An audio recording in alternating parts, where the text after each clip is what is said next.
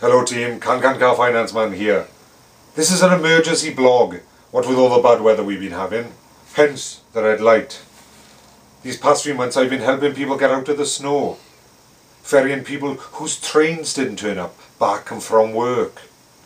Now usually, brawn is best for these situations, but sometimes brains, using your noggin, can also get you out of a sticky situation. This is my weapon of choice for when the going gets tough, i.e. sleet, snow, sheet ice, blizzards, floods and the apocalypse.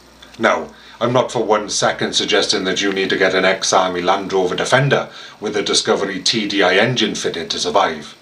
You don't need a rock slider. You don't need a hydraulic winch with 2,000 pound towing capacity.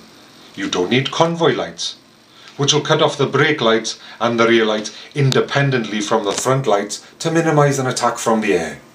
However, you do need my 8-point safety check to make sure that your journey is safe and not a complete and utter catastrophe.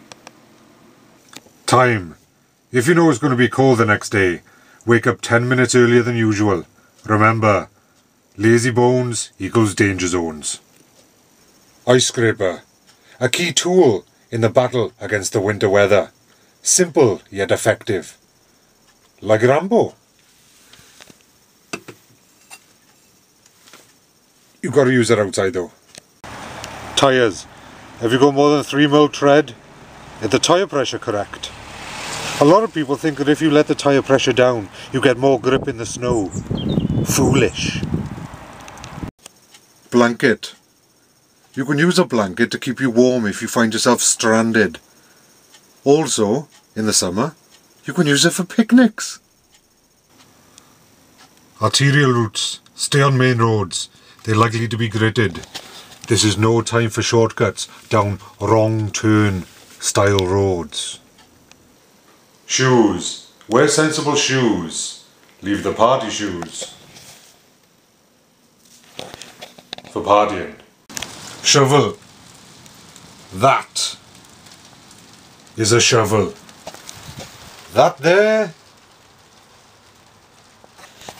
that's a hoe. And with a hoe, you ain't moving much snow. And finally, carpet.